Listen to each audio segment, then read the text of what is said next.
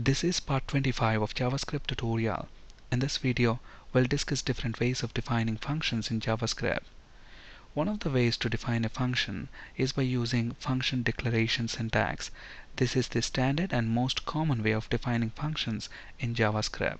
Here we have two examples of defining a function using function declaration syntax. In the first example, notice that we are defining the function first and then we are calling the function. So here we have addNumbers function to which we are passing two parameters, firstNumber, secondNumber. We are adding them together. The sum is stored in this result variable, and finally we are returning that result variable. Here we are calling the function, passing 10 and 20 as the values for firstNumber and secondNumber parameters respectively. We are storing the return value of that function in the sum variable, and finally writing the value in the sum variable to the document object. So in this example, we are defining the function first and then we are calling the function. In this example, notice that we are making a call to addNumbers function before its definition. So a call to the function is present before it is defined. So let's see if these two examples are going to work the same way. So here we have this addNumbers function defined first, and then we are calling the function. We're passing 10 and 20 as the values for the parameters. So when we run this, we expect 30 to be printed. Now let's move the call to addNumbers function to the top of the page. So here we have the function call present before the function definition. So is this still going to work the same way? Let's look at that. Notice that it still works as expected. So how is it working?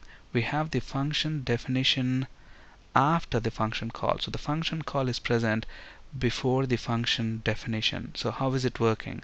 It's working because in JavaScript there's a concept called function hoisting. What is meant by function hoisting? At runtime, by default, JavaScript moves all the function declarations to the top of the current scope. That means at runtime, this piece of code where we have the function defined, this will be automatically moved to the top of the page. So by the time this line is executed, it already knows about this addNumbers function. So it works as expected. So that's called function hoisting, and because of function hoisting, JavaScript functions can be called before they are defined. So in both of these two examples, we are defining a function using the standard function declaration syntax. Another way to define a function in JavaScript is by using a function expression.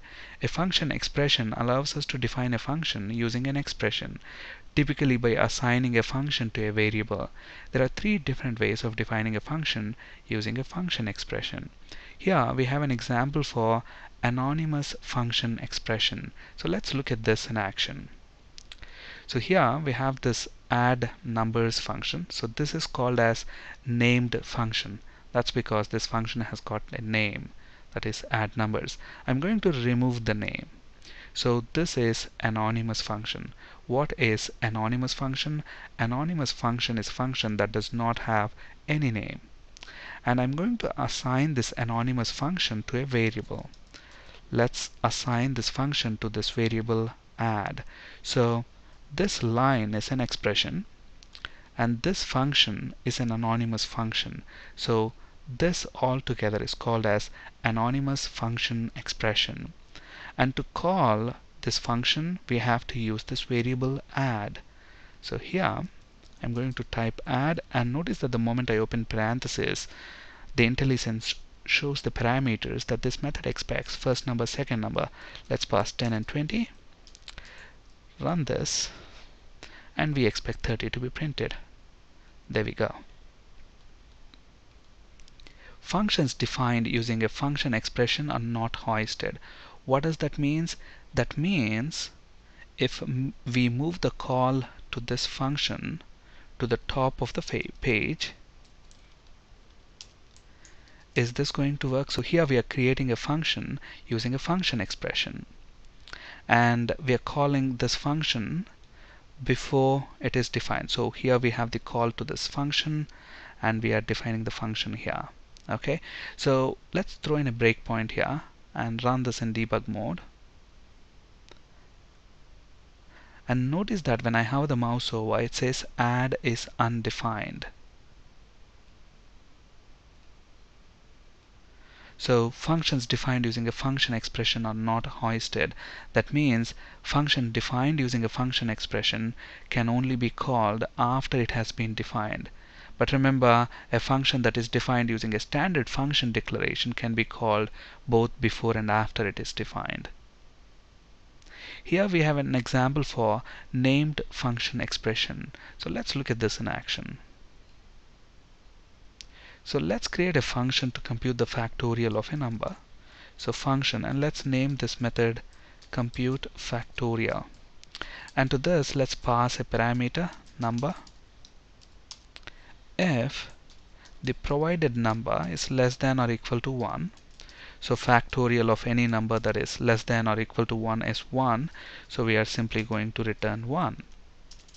If the number is greater than 1, that's when we need to compute the factorial. So in that case, we are going to return number multiplied by calling the same method, that is compute factorial method, and then subtracting 1 every time from the number. So this is a very simple program to compute the factorial of a given number. Now notice this function is just like any other function that we create using the standard function declaration syntax. And this is a named function because this function has got a name. Now I'm going to assign this function to a variable. So let's create a variable called factorial. So this line is an expression because we are assigning a function to a variable, and this function is a named function. So altogether this is a named function expression. Okay, now look at this. This function has got a name, that is compute factorial. Now to invoke this function, can't I just use that name compute factorial? Let's look at that in action. So let's call compute factorial, and let's say we want to compute the factorial for number 5, and whatever result it returns, let's store it in a variable. Let's name it result, and then let's write the value of that variable to the document object. And let's throw in a breakpoint here. Run this and see what's going to happen. Notice that it says compute factorial is undefined. So what does this mean? So here we are defining a function using a named function expression, and this name, that is compute factorial, this name will be available only inside this function. Look at this, we are calling compute factorial inside the method with the same name. But to refer to this function outside of that function, you cannot use that name. If you want to call this function outside of this function, you have to use this variable factorial. Let's use that name factorial, and let's run this. Factorial of 5 is 120, so it should print 120. There we go. So here we are creating a function using named function expression. The name of the function, that is compute factorial, is available only within the same function. If we try to use that name outside of this function, we get that undefined error. And this syntax is useful for creating recursive function. So what is a recursive function? A recursive function is a function that calls itself. Notice that here compute factorial is calling itself. So we are using this named function expression syntax basically to create this recursive function. So here we have an example for self-invoking function expression. So let's look at this in action. So here what I'm going to do is wrap this entire code, from here to here in a bracket. And then inside that parenthesis, what I'm going to do is, look at this, the moment I open after this closing curly brace, the moment I open a parenthesis, look at that, it says compute factorial. The IntelliSense shows that it expects number parameter. So let's say we want to compute factorial for 5, and then I'm closing the bracket. So we are passing a value for this number parameter. Okay, so what's going to happen is when we run this, this piece of code will be executed. okay, and whatever result this code returns, that will be stored in this variable. So let's actually rename the variable to result, and then let's write the value that is present in that variable to the document object. So when we run this, this code will be automatically invoked, and the result will be stored in this variable, and we are writing its value to the document. So when we run this, we should get a value of 120 printed. There we go. So this is an example for self-invoking function expression. And the self-invoking function expressions have got different names. So they are called immediately invoked function expression because they are executed immediately when we run it. We don't have to call it explicitly. It's also called as self-executing anonymous function or self-invoked anonymous function. Thank you for listening and have a great day.